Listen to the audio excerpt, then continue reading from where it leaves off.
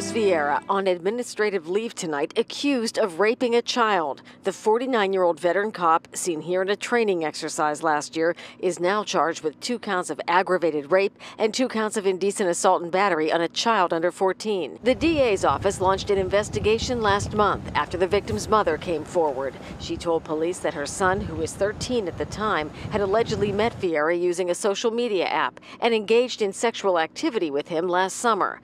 Tonight, the Lawrence police chief is calling the allegations very troubling and says, "We take them very seriously." Mayor Dan Rivera didn't hold back, saying, "I am angry, sickened, dismayed, saddened by the allegations and charges. We have worked very hard to improve and uplift the professionalism of the Lawrence Police Department. We have fired and forced out many officers who did not meet and could not stand up to the code of conduct and the high level of professionalism that my office, the chief of police, and the men and women and leadership of the police unions have worked to establish. If found to be true, we will move swiftly to remove the officer involved. This is a travesty."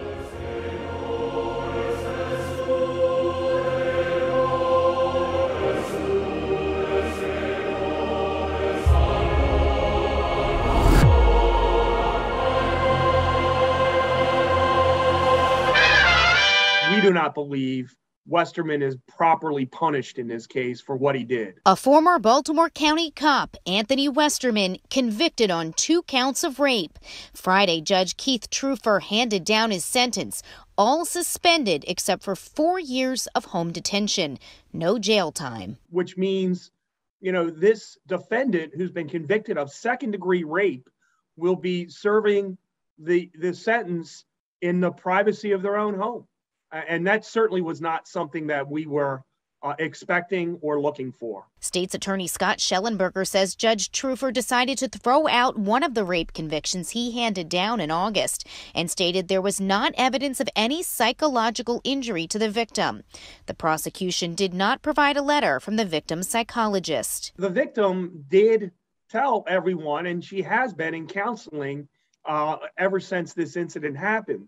So I didn't really think there was dispute about the fact that there was psychological damage. Now, candidly, we didn't have a letter from the psychologist, but we very often don't. And there really was not a dispute that she has been, in fact, in counseling. You can't be raped and assaulted like that without suffering terrible trauma. Dorothy Lenig with House of Ruth was stunned by the sentence. According to court testimony, Westerman met the 22-year-old victim at a bar in 2017. She was drunk and asked for a ride home, except Westerman took her to his house where she passed out and he raped her.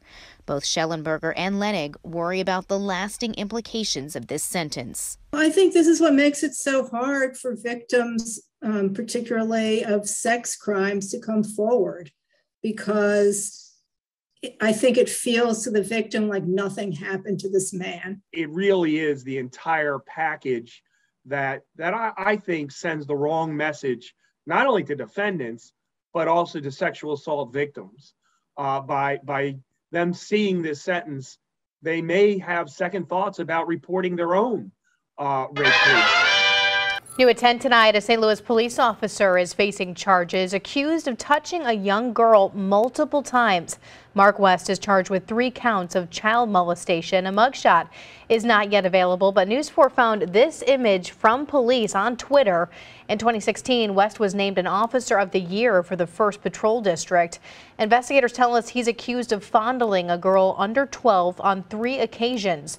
All happened in St. Genevieve between May and August of this year. News 4 has reached out to St. Louis police tonight for comment. We are still awaiting word back.